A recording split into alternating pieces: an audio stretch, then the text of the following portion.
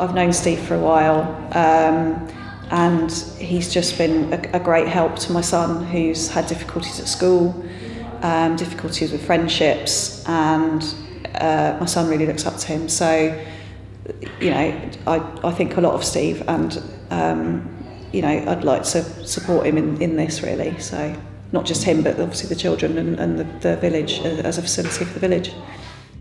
He does give us a lot of opportunities, and he pulls us off of our TVs, or basically, because I know teenagers like to be on consoles, because I do, and it just Xbox, PlayStation, and it's the one thing that every Friday we just come and we get off our consoles and have fun elsewhere.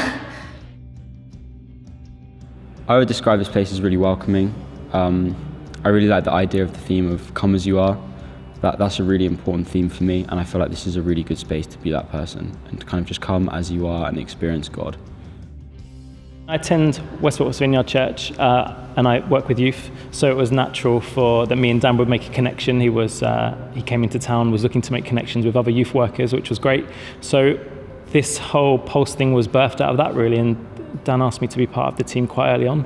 The beauty about this is now it's ecumenical, so lots of different churches are getting involved. Also, he's built a leadership team of young people, which is really what the future of Pulse is about. So I suppose Dan is probably all about the discipleship of those young people and making this event for them, run by them eventually. I think it's been really cool for me because I spent a lot of time in my faith kind of shying away from doing things like this and not being very confident. But I feel like the opportunity that Dan's given me has really kind of helped me to step forward more in my faith.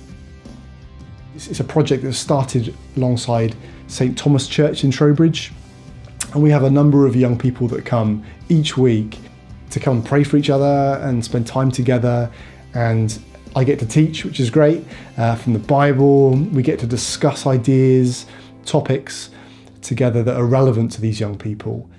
At my church there's only about 4 young people, including myself, so it's quite tricky to kind of get or talk about good topics because there's not really anybody to do it. So coming to Youth Stream means that I can speak with more people about those issues.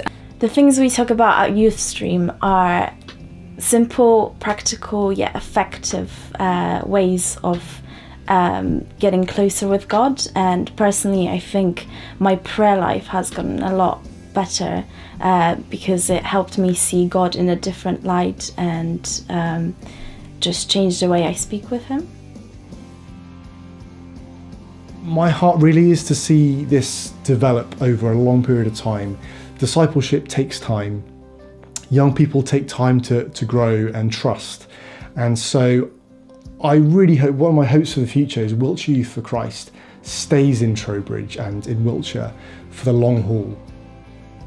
I think one of the biggest advantages of having YFC in town is bringing the churches together. And I think having almost somebody who is outside of the church but part of the church is I suppose is really, well, I suppose they make things possible that probably wouldn't be before. So the interdenominational things that would normally cause friction, actually by having YFC in place kind of dissolves that, which is nice.